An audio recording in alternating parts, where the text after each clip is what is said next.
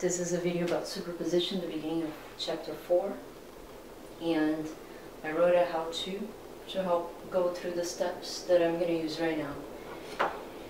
So the idea of superposition is that we're going to find the current through a resistor as a function of first just this power supply, then this, then this. So we're going to write 3 simple circuits, each time turning off all but one source.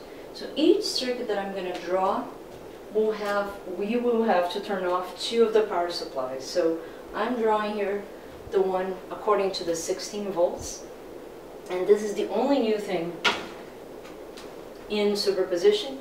If it's a current supply, we're going to open it. So I want to turn this current supply off by just opening it like this. In the 21 volt voltage supply, this one, I'm turning off by shorting it.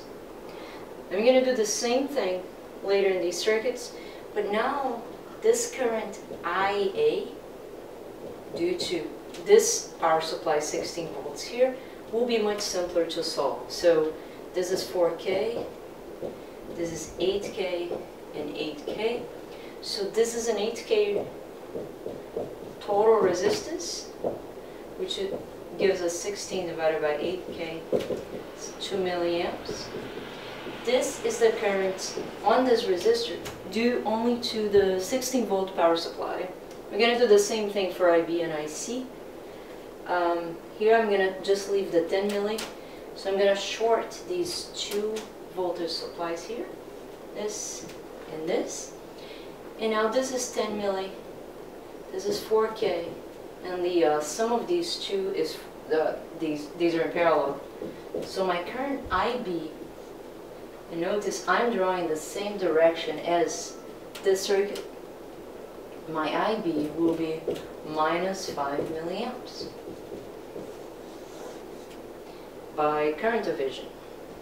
Finally, I'm going to leave the 21 volt there by shorting the 16 and opening the 10 milli.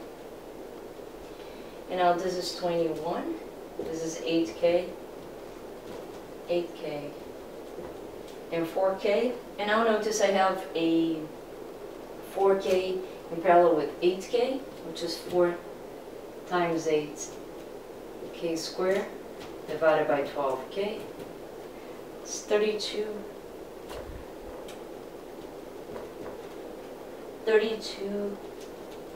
divided by 12. There's a K on the top. 2 point something, 5K I'm gonna guess.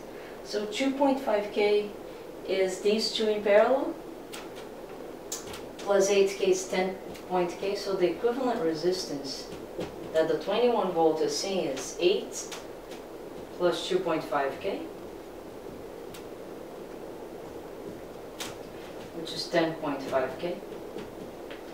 And the current, actually the current here is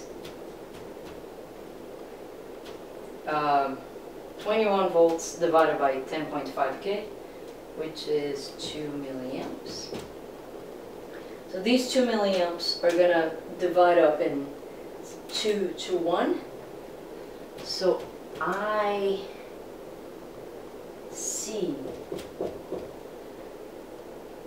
will be 2/3 of,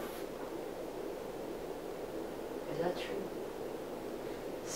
8 divided by 12, yes. 2/3 of 2 milli, which is 1.3 milliamp approximately. 4 divided by 3.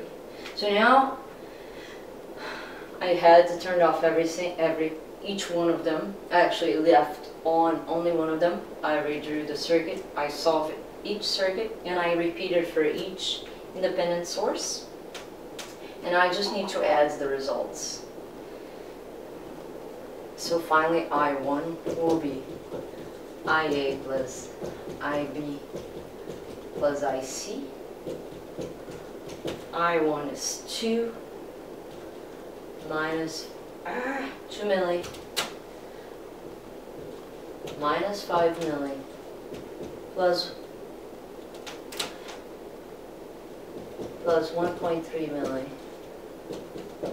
I1 will be minus 1.7 milliamps. And this is our final result. So the take-home message here is you need to remember how to turn off the power supplies, and when it's a current source, you open it. When it's a voltage source like this one, you short across the terminals. The way I remember it is the current's usually the arrow, so I open it. This voltage supply is usually it's open and I short it, so I invert the idea of the drawing here. So I hope this was clear enough.